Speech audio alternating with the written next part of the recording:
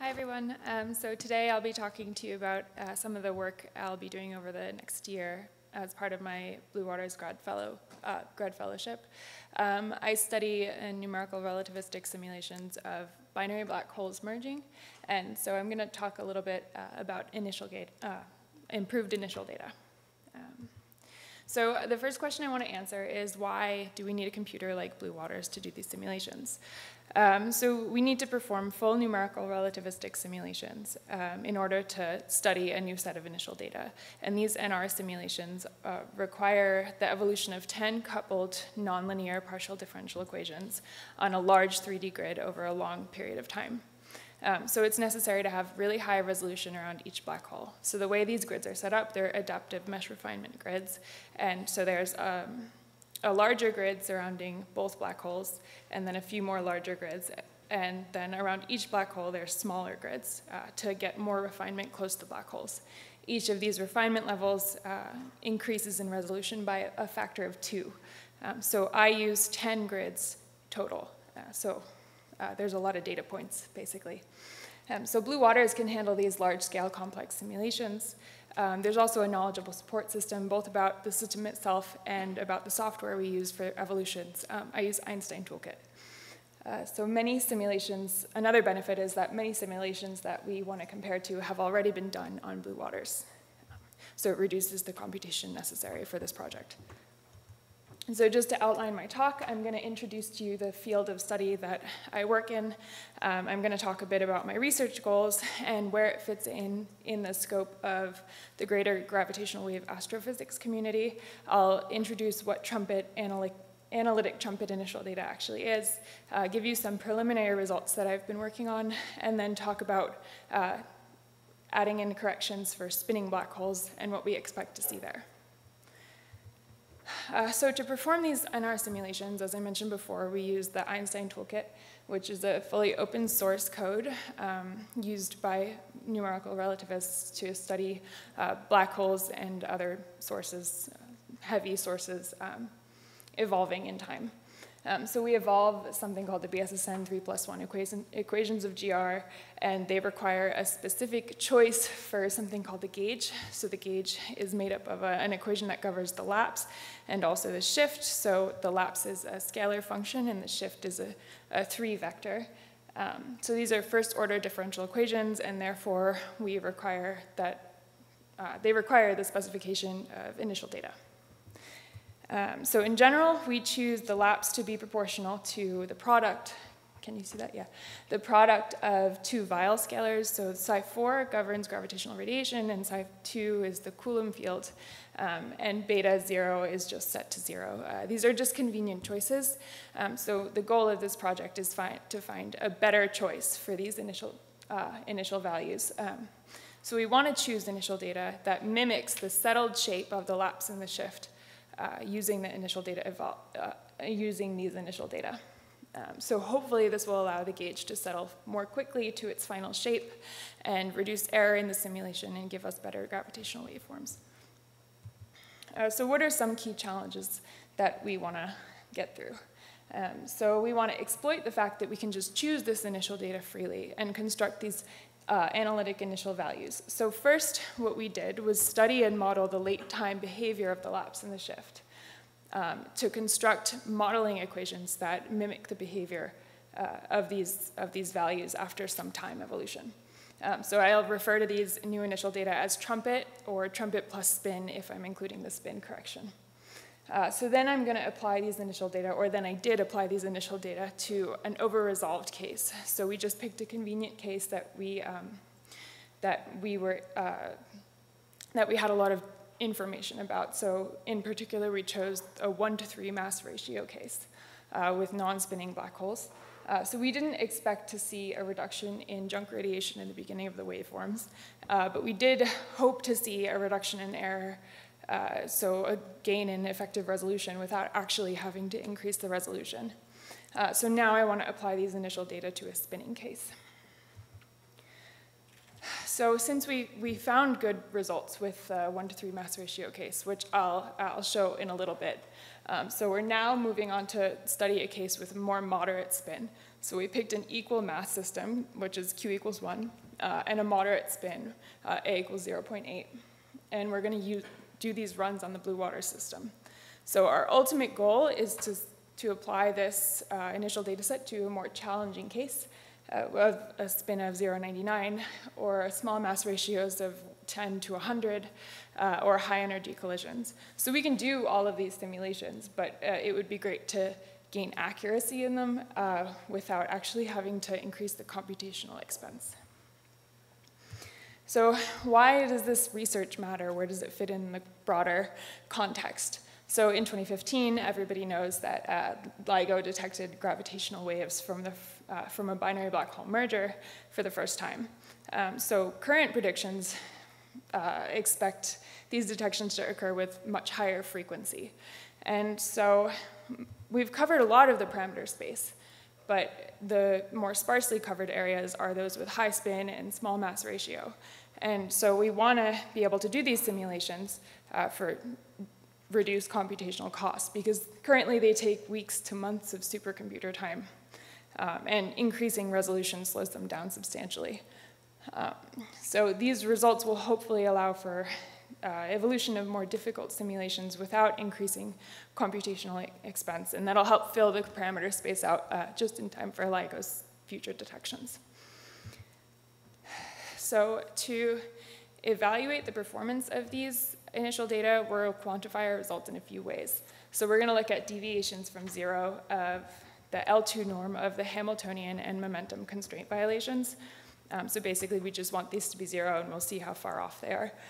We're going to look at reduction. We're going to hope to see reductions in junk radiation in the beginning of waveforms, and also more quick convergence to an extrapolated waveform to infinity.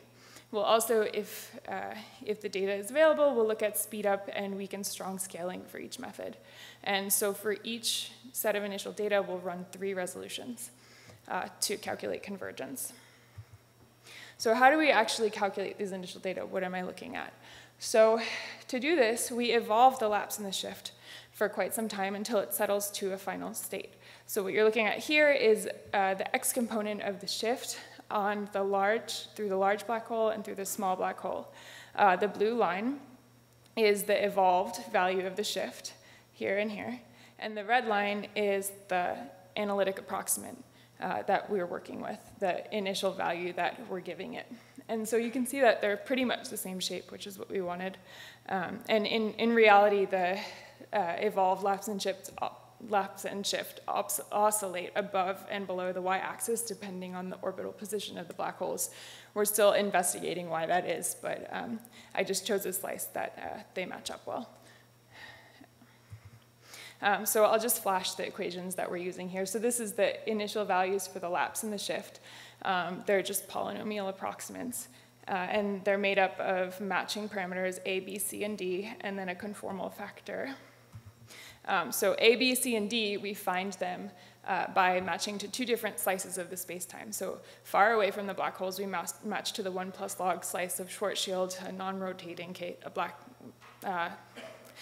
hole metric. And then as R goes to 0, we match to a trumpet slice lapse and shift, which is where the name comes from. So then we rotate this into Cartesian coordinates so we can use it with our code. So what do our results, our preliminary results look like for the Q equals 1/3, 1:3 mass ratio non-spinning case? So this is a plot of the deviations from 0 of the Hamiltonian constraint violation. So there are 6 curves here. There are 3 resolutions of each initial data set. So there's a low resolution trumpet and medium and high resolution trumpet initial data and low, medium, and high resolution initial gauge run. So the original initial gauge runs are the dotted lines, and then the solid lines are the trumpet initial gauge. So I want to draw your eye only to the trumpet low resolution run. So that's this blue line.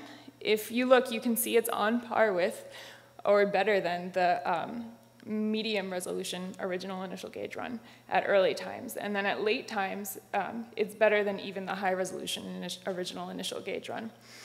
So over here, we're gaining over a factor of 2 in effective resolution by only changing the initial data, which was a nice result. And then I'll show you just one component of the momentum constraint because they all basically look like this. So there's again, I want you to look specifically at the blue lines. The trumpet initial data is here, and the original initial data is here, and you can follow the trumpet initial data and see that it matches the high resolution original initial data. And so you're gaining over a factor of 2 in effective resolution just by changing the initial data. So where do I want to take this? So I want to study now spinning black holes because that's where I want to take this project. So to construct these spin correction terms, we just write the conformal Kerr metric. So this is the Kerr metric in Cartesian coordinates with spin in the z direction. And then we can use the fact that the inverse of this metric is just equivalent to this and calculate the lapse and the shift. We want to also consider precessing systems of black holes. So we need to reorient this or rotate this metric into so that it works for arbitrary spin orientations. And so I'm not going to show those terms because they're really messy, but we have them coded into Blue Waters, and we have some preliminary results, but I'm not going to show them because I want to get them completed first. But we expect to see reductions in the peaks of the L2 norms of the Hamiltonian and Momentum constraint violations. We also expect to see reductions in junk radiation in the early part of the waveforms.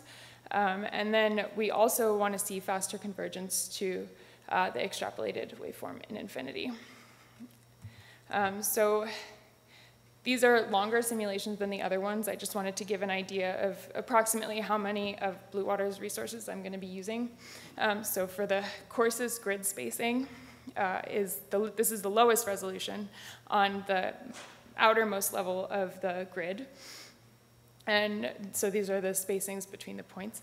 And then these will be using 8 nodes, and then the highest resolution run will be using 16 nodes.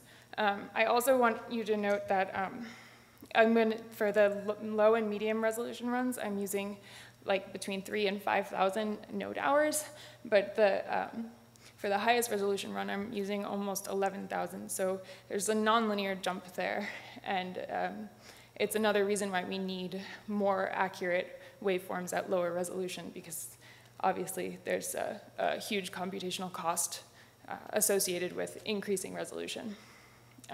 So all 3 of these runs are running now. They're equal mass with spin equals 0.8, and all use the trumpet initial gauge plus spin corrections. And so I guess to conclude and talk about where I want to take this, preliminarily, the Q equals 1/3 non-spinning trumpet initial data case works really well. So we expect to see similar results using the trumpet plus spin initial data. They're currently in progress, and we see some small reductions in spurious radiation in the gravitational waveforms, but again, I'm not going to show the results till I have them completed. And this method will be applied to more challenging cases once we're confident in the results. So, thank you.